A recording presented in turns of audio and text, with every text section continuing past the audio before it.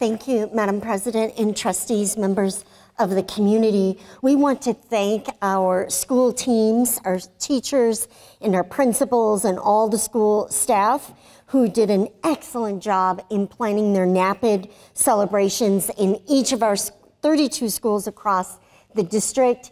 Andrew has pulled together all of the Twitter social media, and of course there was Facebook and other components, but this will give you a little flavor of what occurred in the schools last Monday. There were a variety of celebrations. If you'd like to look on Twitter to find them all, they're under hashtag NAAPID, N-A-A-P-I-D, and they're also under hashtag #ATogether. Those are the two hashtags that we used for that day to kind of keep all of our social media organized together.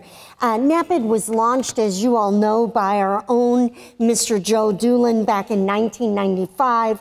This day observes National African American Parent Involvement Day, NAAPID. It was inspired by the Million Man March, and the observance was created to encourage parents to begin practicing the goals of NAAPID.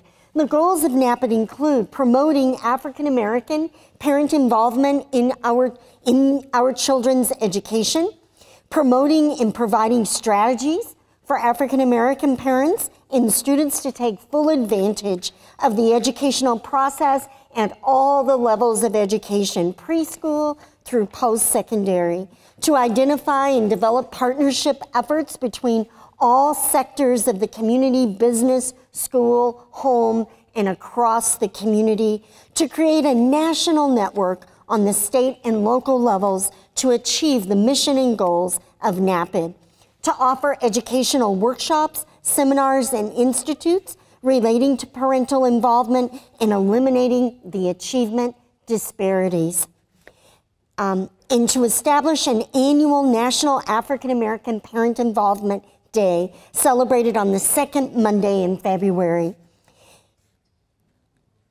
This 2017 day was the 21st anniversary of NAAPID. During the evening event, Washtenaw Intermediate School District Superintendent was honored with the award, the Joseph and Yvonne Doolin NAAPID Spirit Award for his outstanding service for NAAPID. We also were at Washtenaw Community College, where we heard the keynote speaker, Dr. Eddie Connor. He was just an amazing speaker. I was delighted to have several trustees join us on that evening. Here are some of the specific highlights from schools. Our community high schools sign language group learned how to sign the song "Lift Every Voice." We were delighted to hear and see our Pathway students also on this evening. Our Eber White fifth graders created the Underrepresented People of History Wax Museum, and you'll see some photos coming up of that. Our Pittsfield students made love letters in art class and then performed a building-wide assembly. Westerman Preschool, and I understand Trustee Mitchell helped facilitated over there, held a community fair with raffles and prizes. Author Huda Essa spoke about social justice at Bryant and Pattongill, and they also hosted a talent show. Mitchell welcomed the Great Lakes African American Quilters Network. If you get to see some of these quilts, they are just amazing. And the kindergartners made quilt squares inspired by the quilts of Gee's Bend. Mitchell also held an assembly reflecting on civil rights, fairness, and equality. Ann Arbor Open's NAAPID breakfast included a conversation about promoting inclusivity at the school.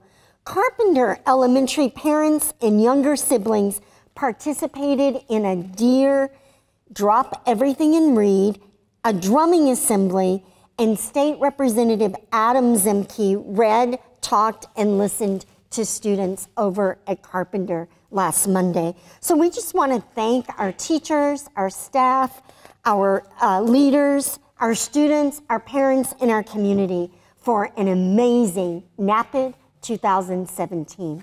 Thank you.